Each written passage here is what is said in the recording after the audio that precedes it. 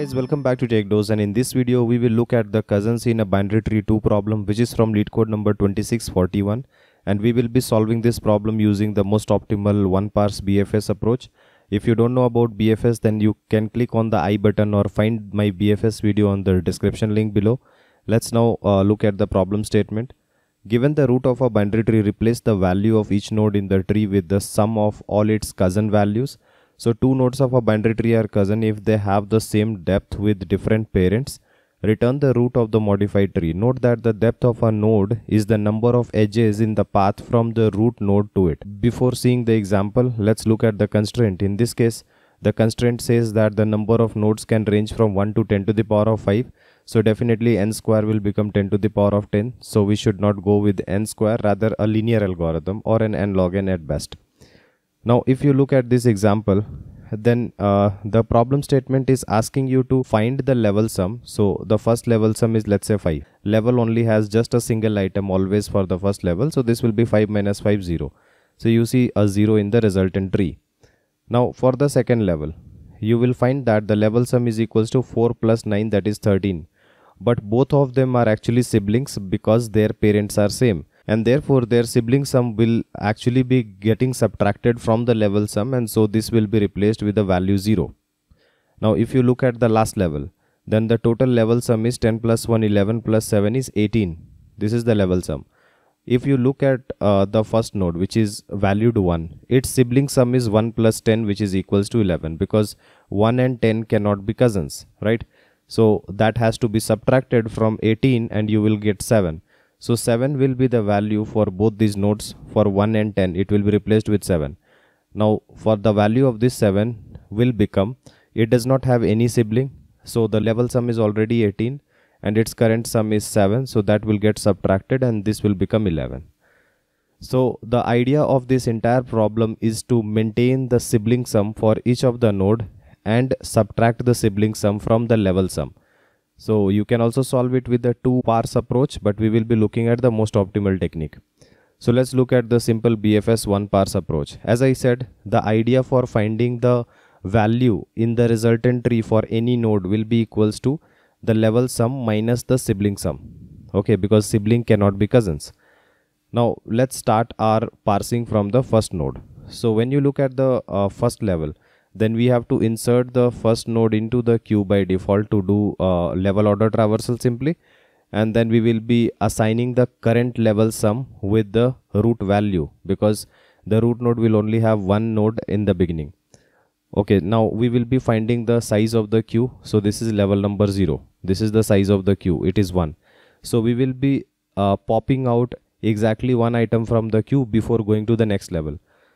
Now once we start our level order traversal, I will always keep the next level sum equals to 0, because I will be tracking what is the sum of the next level while performing a current level. In this problem, we can maintain the sibling sum at the current node itself. I will show you the technique how it is done. So I will assume that 5 is the sibling sum in the beginning, because the root node is the only node at the level 1. So if I have to replace it with a certain value, it will be equals to the current level sum, which is level sum, minus the sibling sum, which is 5. So that is why this will get replaced with the value 0. Okay. And now I will be checking if it has a left child and a right child. So if it has left child, then I will be adding it to the sibling sum 4. And then if it has a right child, then I will be adding it to the sibling sum, and this becomes 13. Because these are the children of the same node, and that is why they are siblings. So once you have found that 13 is the sibling, so I will be replacing this 4 with 13 and this 9 with 13. So that when I process these nodes, then I don't have to find who are the siblings and what are the exact sums, right? So if while doing the level order traversal itself, if I can replace the node values with the sibling sum, then the problem just boils down to subtracting the sibling sum, that is the current node value, from the level sum. Okay. Now this sibling sum 13 is the sum of both these siblings. So this can be added to our next level sum, which is equals to 13, right? And if the left and right child exist, then definitely I will be pushing them into the queue. So I'm just writing 13 for them, which is representing their changed value. Now our first level parsing is done. This 5 was actually popped out. before going to the next level, the current level sum will be assuming a value 13. So the current level sum will be equals to next level sum before going to the next level, and this will be reassigned to a value 0, the next level sum, and again we will restart counting. So I will find the size of the queue. This is level 1. The size of the queue is 2. So I will be going to all these nodes one by one. So take out this 13. What is the level sum for this current level? It is equals to 13. So what we do is, the sibling sum is 13, the current level sum is 13. So subtract them and replace it with the new value, which is 0. So this 0 has a left child which is 1. So I will be again assigning them to the sibling sum 1, and it has a right child which is 10. So I will be assigning them, and this becomes 11, right? So this becomes the sibling sum. So now this sibling sum will be added to the next level sum, which is equals to 11. And after that, I will be updating these values to 11 and 11 just to store their sibling sums, and this will be pushed into the queue. I'm first pushing the left child and then I'm pushing the right child. So my processing for this node 0 is done. I will be going to the right hand side node. So I'll be popping off this 13. Again, I will be subtracting this sibling sum from my current level sum. So the current level sum is 13. This is 13. So this becomes 0. And I will be checking if left child exists. No. If right child exists, yes. So the total sum is 7. So this sibling sum will now become 7. So 7 will be appended to the next level sum, which will become 18. And then I will have to replace this sibling sum to both left and right. So right is already 7. If the left would have existed, I would have inserted it into the queue. If the right would have existed, I will insert it into the queue. So yeah, 7 is present, I will insert it. So my level 1 traversal is done. After this traversal is done, my current level sum will again be updated to the next level sum, because we are going to the next level. So this becomes 18, and my next level sum will be reassigned to a value 0. And then I will be finding the size of the queue. So the size of the queue here for level 2 is equals to 3. So I will be parsing one node after another. So take out the first node, which is 11 value. Now in this case, 11 representing the sum of the sibling, and the current level sum is 18. So subtract them and write 7 here. And now you check the left and right child. You do not have anything. So the sibling sum will still be 0. And you don't have to push anything because you don't have any left or right child. Now we will process the next node. So 11 will be taken out. Again, we will be subtracting 11 from the current level sum, which becomes 18 minus 11. So this becomes 7. And now we will be checking again with the left and right child. They are not present. So sibling sum will remain 0. And since left and right child are not present, so nothing will get added to the queue. Now I will again be taking out the next node, which is 7.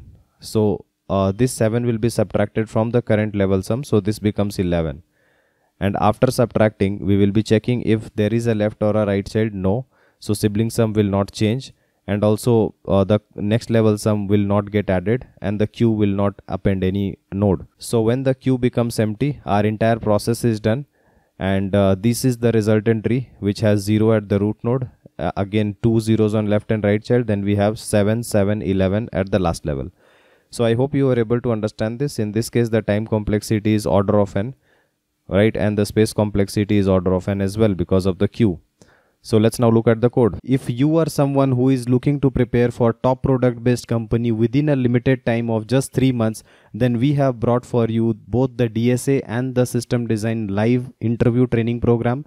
The most important feature of this program is you get a filtered and condensed structured curriculum, in-depth discussion of all the topics, and my guarantee of your understanding, one-on-one guidance with me, and live weekend classes. To know more about the training, you can WhatsApp us on this given number. This is the BFS one parse solution where I am given the root node, and I will be taking a queue, and the root will be initially pushed into the queue.